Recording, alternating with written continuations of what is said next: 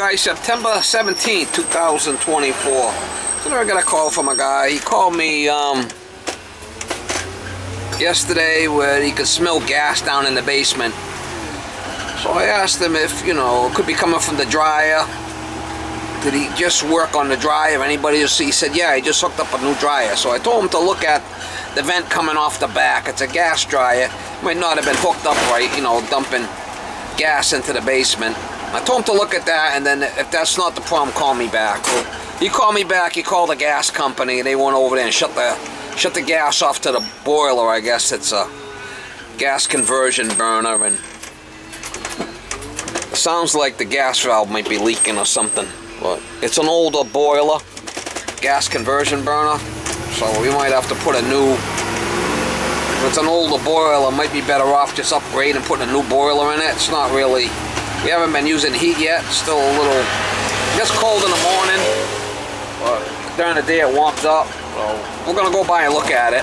I've worked on his AC a couple of times over here. Put a couple of different capacitors on his condensing unit. I believe that's the same guy. Anyway, we're gonna go over there and see if we can figure out what's going on and look over the situation for the guy and see what his best solution to his problem is. It's an old sectional. That's crazy. The firebox is just all toast. You gotta be careful of that stuff. I used to work as an auto mechanic, and we used to make the drums on car brakes fit the shoes, and we did it by... Alright, that's 1 1/4, 1 1/4. 1 1/4 return. What do you got, old-fashioned radiators upstairs? Yes. I gotta go upstairs and measure all that to see what size boiler we need. That's 2 inch. We don't have to worry about none of that. We just have to. From there down. Yeah, I'm gonna have to measure up all. The best way to do this to find out exactly what size you need is if I could measure up every radiator, and then we could do a load on it. Okay. A heat load. We'll get a heat load on it, and they'll tell me exactly what size boiler you need. Oh, perfect. So can we get to all the radiators? Sure, they're all right. covered.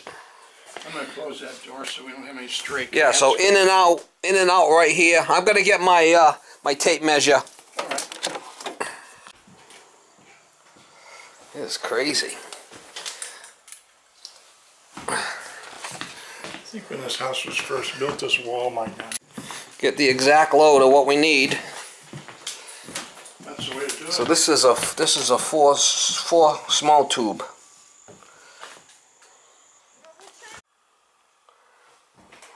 Getting the shatters. That's flipping nuts, huh? So that's all of them, right? That's it. Yeah, we got that one on the back end. Alright, so I measured all the baseboard. I got 2 cast iron baseboard. I got 2 6 section by 25, 6 wide, 25 high,